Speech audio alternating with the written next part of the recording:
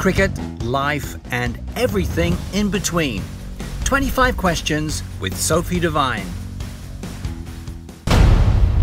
Favourite thing to do when you are not playing cricket? Probably playing golf or going to some sort of yoga class.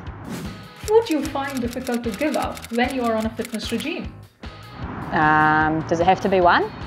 Chocolate, lollies, ice cream, anything good. Who are three of your most favourite New Zealand public figures of all time? Of all time, there's been some pretty special female athletes that have certainly inspired a lot of Kiwis. Sarah Ulmer, Val Adams, Ever Swindell twins, the rowers were pretty cool too. What is the longest six you've hit till date? Wouldn't have a clue, somewhere over the boundary. It's only six anyway, isn't it? If you could be one athlete from another sport, who would you be? Roger Federer. A cricket match from the past you would love to be part of?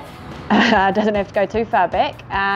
The 2017 Men's 50 Over World Cup. I'd like to change the result a little bit there, please. When someone says divine intervention, how does it make you feel? Cringe. What would you like to replace divine intervention with for commentators to say every time you score a century? Cricketer scores 100, wins for the country.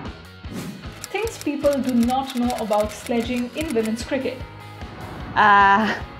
Doesn't happen often, and usually if it is, it's usually reasonably witty and funny. An all-rounder across men's or women's cricket you love to watch? Oh, geez, there's quite a few. I used to love watching Jacques Kallis play. He was pretty classical. One record you would love to have? Winning a World Cup would be nice, although I'm not sure if that's a record or not. The quickest bowler you have faced till date? Probably a toss-up between Leah Tahuhu and Shibnam Ismail. Describe your sense of humour. Geez, childish probably.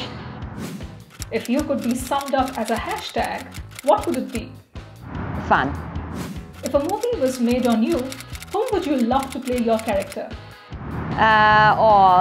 Jennifer Lawrence would be a good shout. Your favourite T20I performance?